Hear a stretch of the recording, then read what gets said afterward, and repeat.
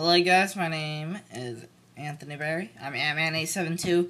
Here is the iPod Touch 2nd generation 3.1 jailbreak. As you can see, I have the iPod Touch 2G right here. And here's the iPhone 3GS 32GB black. I'll be doing a jailbreak pretty soon on that. Okay, so you have to be jailbroken with either 3.0 or 3.01 on your iPod Touch. Okay, so as you can see, I'm jailbroken, and let me just show you that I'm on 3.0. You have to be on 3.0. It's the rules. Okay, so 3.0, if you can see that. I don't know if you can, but I don't care. Okay, so make sure you're on 3.0 or 3.0 or 3.0.1. Okay?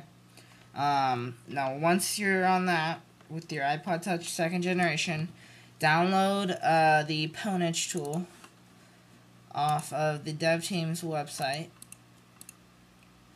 So you just scroll down till you see official BitTorrent, and it's a torrent, so you just click it, download it, open it in whatever torrent client you use, and then you're going to get a DMG, drag the application to your applications folder, open up the application, so open up Pwange Tool, click iPod Touch 2G and click Expert Mode.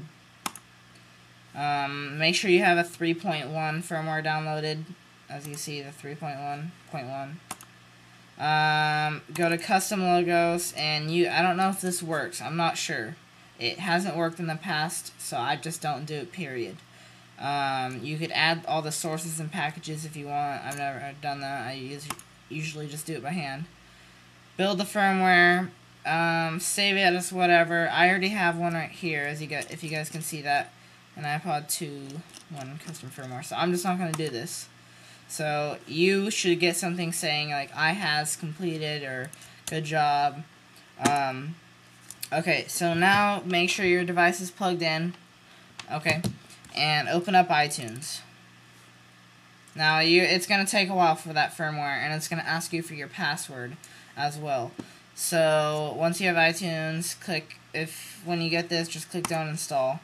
Go to Cancel Any Syncs. Now you're going to want to click,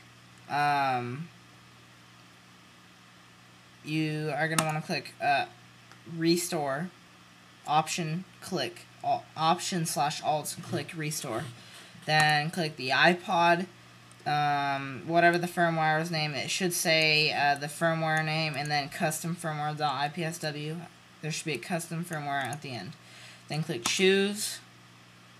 It's going to extract the software. You should not have any problems with this. You shouldn't get any errors.